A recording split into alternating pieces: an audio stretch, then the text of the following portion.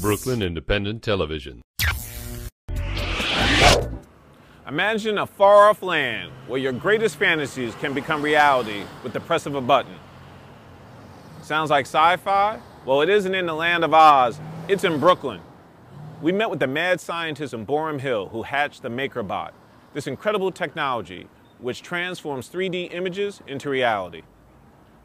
Got my photo of Halle Berry in my wallet.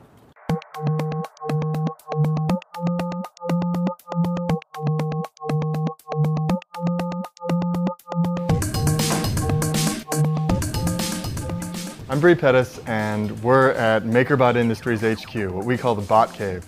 And this is where we pack and ship all the Makerbots as they go out to the world to get made and make things themselves. A Makerbot is an affordable open source 3D printer.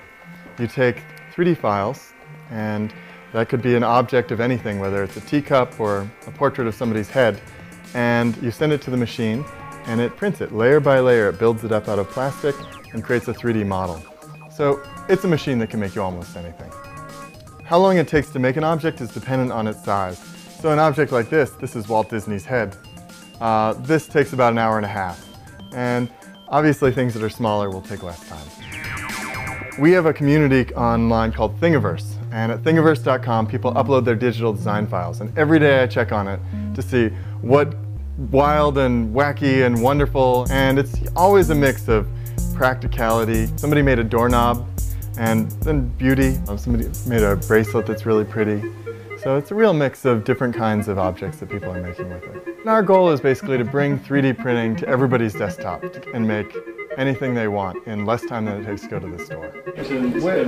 Which was better? Was it the Oreo with the Nutter Butter frosting on it, or was it the frosting of the Oreo on the Nutter Butter? Makerbot was formed from the friendships that were formed at NYC Resistor. Zach, Adam, and I met there and just worked on a bunch of projects together. With some sort of like chute that it can just insert cookie, grind it up.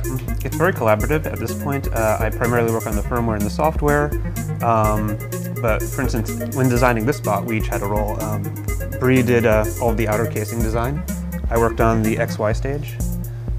Zach is responsible for all the electronics and the plastruder up here, which actually extrudes the plastic, which builds up the object. One of the things I've worked on recently is a very useful homemade object. So we wanted to design a bottle opener. I decided to use a penny as the metal tab that opens the bottle top. And so I sat down, and it took me about an hour of just measuring the top of a bottle, making some drawings.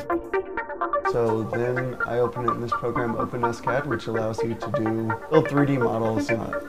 Take the 3D model, and then you run it through the software called SceneForge, and it basically generates like a CAT scan of your 3D model. It just shows you each layer. So now that we've run it through SceneForge and we have the toolpath, the next step is to send it to the robot and print it.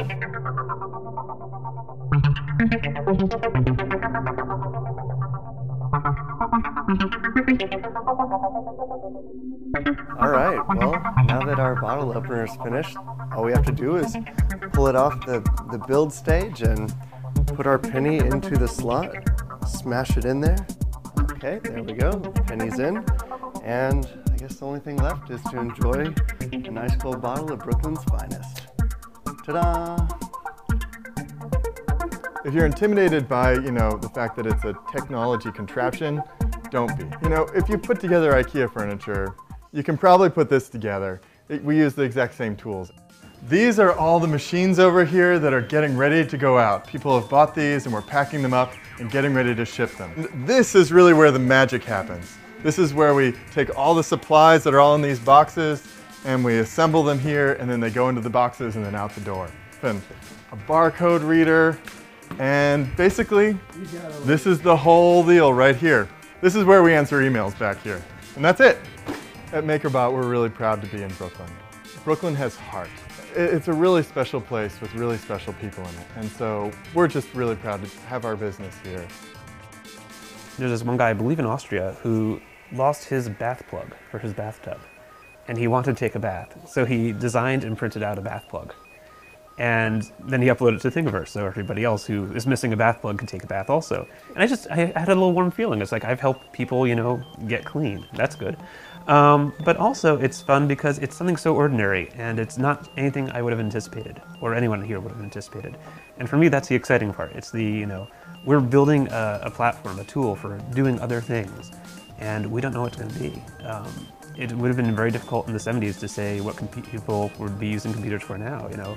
No one would say, oh yeah, you'll use your computer to listen to the radio. That would make no sense to somebody in 1978. And now, of course, it just seems completely ordinary. So up until now, 3D printers have been giant mainframe-sized machines. And the Makerbot sits on your desktop. It's small. And just like the first personal computers that were on your desktop, it's much cheaper than big machines. It's only $950. You put it together, it takes about a weekend with a friend, and then you've got a machine that can make you almost anything. I really do believe that everyone's going to have a 3D printer in a couple of decades, the same way that everyone has a 2D printer now. If I were to try and sculpt this out of plastic, it would not look like this at all. It would be an awful lump. But with the machine and with this technology, it can do it for you.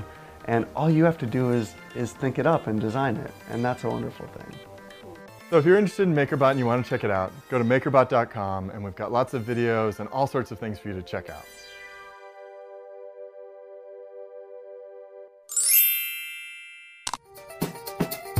Brooklyn Independent Television on the BCAT TV network.